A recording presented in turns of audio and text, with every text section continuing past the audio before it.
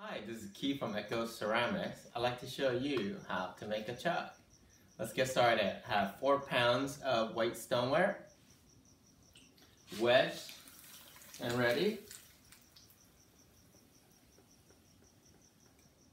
Condition the clay. If you don't like to cone, it's purely up to you. Coning is a real smart way and not muscling the clay.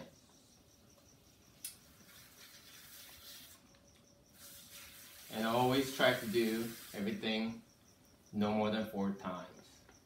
Otherwise you'll end up overworking the clay.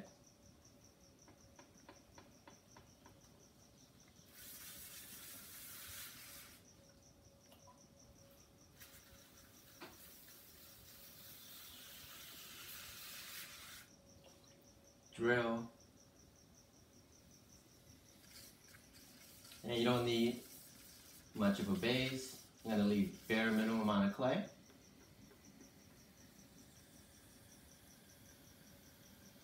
So there's virtually none, but there's a tiny bit to keep the clay circular. I'm going to squeeze in, and then I'm ready to pull.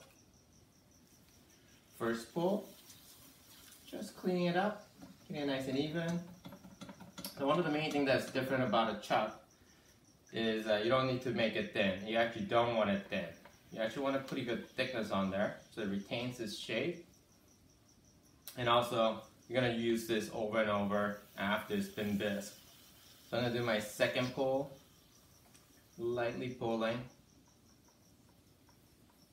So if you make, what do you need a chuck? Well, you need a chuck because if you make mainly bottles or anything that has a very delicate or small openings,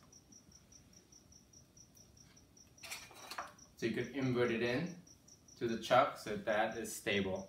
So I'm going to use a wooden rib to give a little bit of waistline. If you think of an hourglass shape on the middle part of it. So the main thing that's really important with the chuck is that you just want to make sure it's center as possibly can be. You don't want it to shake or sway from one side to the other.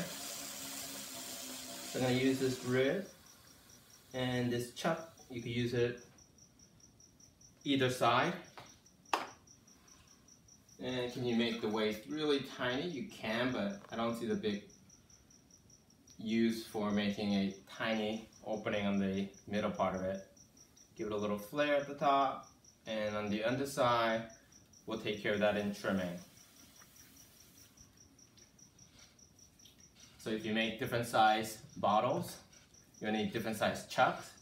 So you have a large one here, a little smaller one right here, and then it has 2 different sizes, and then this is right in the middle. Thanks for watching.